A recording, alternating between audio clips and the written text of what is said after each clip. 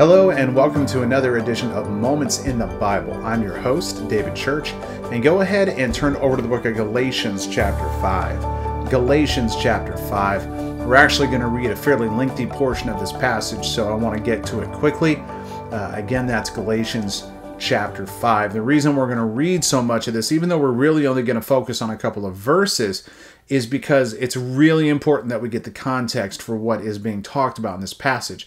Sometimes it gets preached wrong. I don't mind the application, but it gets preached wrong because the context is off. Always remember that when you study the Bible, context is extremely important. It's key. You get the context wrong, everything's wrong. So let's stay focused. Galatians chapter 5, we're going to start in verse 1.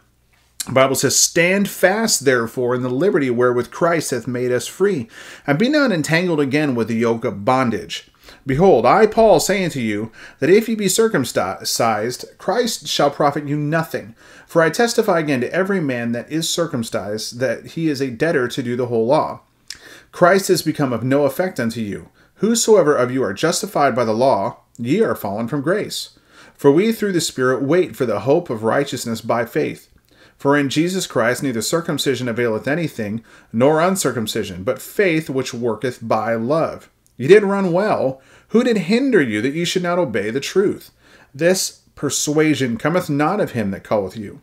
A little leaven leaveneth the whole lump. I have confidence in you through the Lord, that you will be none otherwise minded. But he that troubleth you shall bear his judgment, whosoever he be.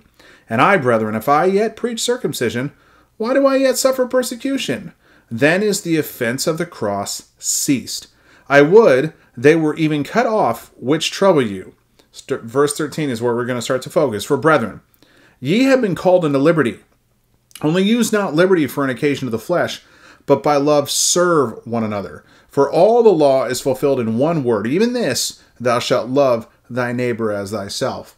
Now, there's a couple of things that are interestingly taught through this passage. And again, some of them I don't have a problem with, some of them I have a huge problem with. For example, this use in verse 4 where it says, "Whosoever of you are justified by the law, ye are fallen from grace." This idea that this means you can somehow lose your salvation. That makes no sense at all. Because who among us think that we can somehow save ourselves? We don't. We know we can't save ourselves. So that's really not an issue. This is specifically Paul's talking to Jews. Whenever you see this topic of circumcision coming up, that is a key indicator that we are talking to Jews. And he's trying to talk to them about conversion. And he's like saying, look, you've done well. You've come far. You've seen what the gospel is and what it means. And I'm telling you, Paul lays out in very intricate detail what it means to be saved, and use the Old Testament scriptures to show how it was a picture of Christ that was to come. Really, the schoolmaster, the Bible tells us the law was our schoolmaster to bring us to Christ. And Paul does a great job of that. He's saying, look, you see all this. You see the gospel in front of you. You see what it is. Why would you stop? Run into it. Take it. So that's his first half of the message. You need to have that context in mind if we're going to understand what is happening down here in verse 13 and 14. Because when we get down to verse 13 and 14, where the Bible says, "For brethren, ye have been called unto liberty, only use not liberty for an occasion of the flesh, but by love serve one another," it's really important that you understand this isn't talking about sin. Okay? Just like up earlier in the passage, when it says, "Be not entangled again with the yoke of bondage." Usually I've heard it taught, hey, don't get tangled up in sin anymore. And certainly we shouldn't, but it's not what's being taught here. Nor is it what being taught down in verse 13 when it says, "Only use not your liberty for an occasion of the flesh." It's not saying, hey man, now that you're sin, you don't just run off and do whatever you want. And again, certainly the Bible does teach that in places, just not here. What is the Bible telling us then? Why is this in here? Why does the Bible say, "For brethren, ye have been called unto liberty, only use not liberty for an occasion of the flesh"? Why? Because he's talking about people who what they would do is they would come in and they would say, hey, yeah, this Christianity thing, it's great. So yeah, get saved. Accept Christ as your Savior. Once you've done that, we got some rules that you should follow. There's this way of life you need to do things. That bondage is what Paul is talking about. See, one of our natural tendencies is to think about the way that we were raised before, and we have these systems that in our minds work and hopefully worked well. But then when we get saved, we take people and we try to put these things on them. Christ said that they try to load burdens which are difficult to be borne on people.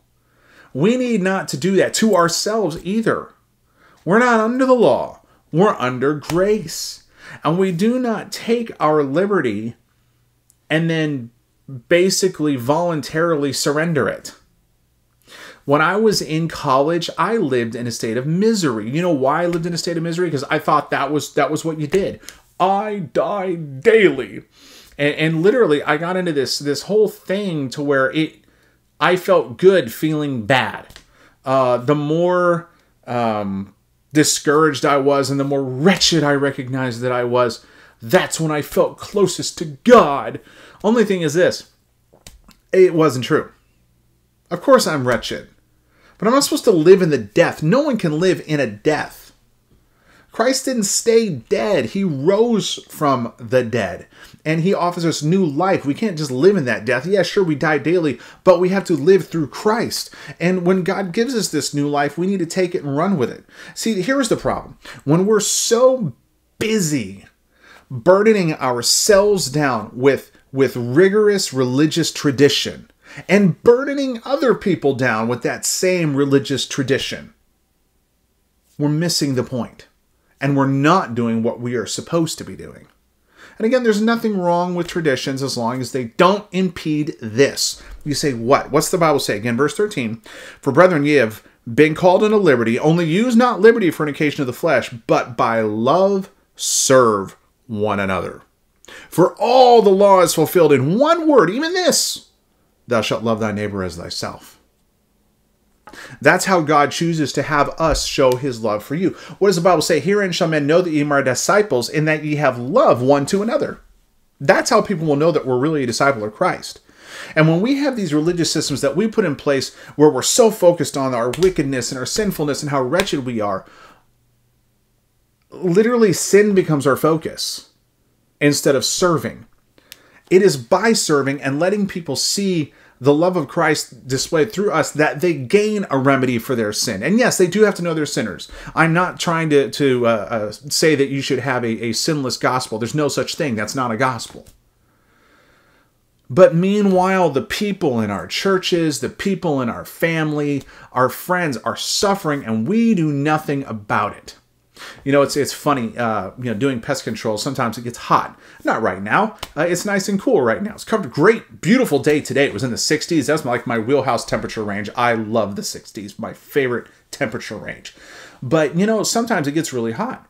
And I'd just be standing out with some people, and some people would be sitting there going, well, sure is hot out, isn't it? And I'm like, yeah, it's hot.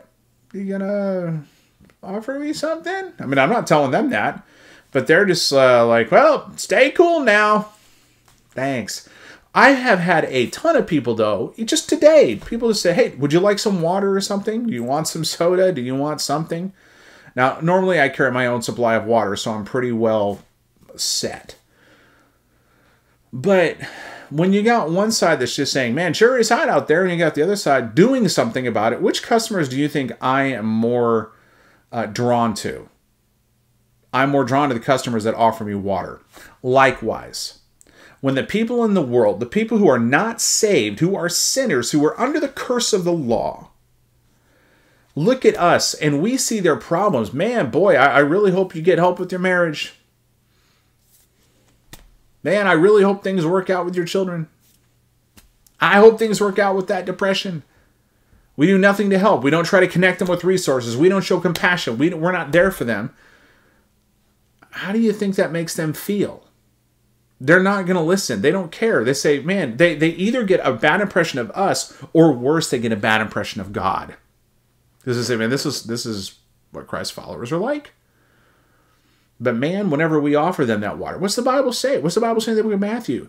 Insomuch as ye have done it unto one of the least of these my brethren, ye have done it unto me. That's what Jesus said. And it is through those acts that men may see your good works and glorify your Father which is in heaven. That's what people are looking for.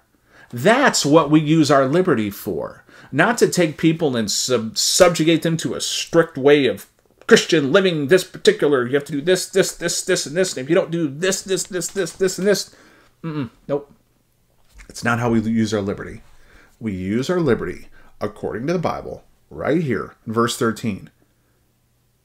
But by love, serve one another. My challenge to you today, my challenge to myself today is, how are we serving the people around us? How are we serving our neighbors? How are we serving strangers? How are we serving coworkers? How are we serving our friends? How are we serving our own families? Do our families feel served, or do they feel like we demand they serve us?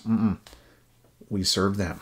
That's liberty. That is how we make an impact. That is how we see people get saved. That is how we see the saved be truly liberated and live free lives as we teach them onward in that. Really hope this has been a blessing to you today, and that it's given you some insight. I am very excited because we've got a huge announcement coming up, and I mean massive announcement coming up. I've been praying about this for a long time, and this is just a little teaser for you to let you know it's coming. But we're going to drop a special announcement coming here in the next week or so. Thank you so much for joining us on Moments in the Bible. Once again, I'm your host, David Church. If you haven't subscribed, please take the time to do so now. God bless you. Go out there and serve someone in the name of Christ. We'll see you next week.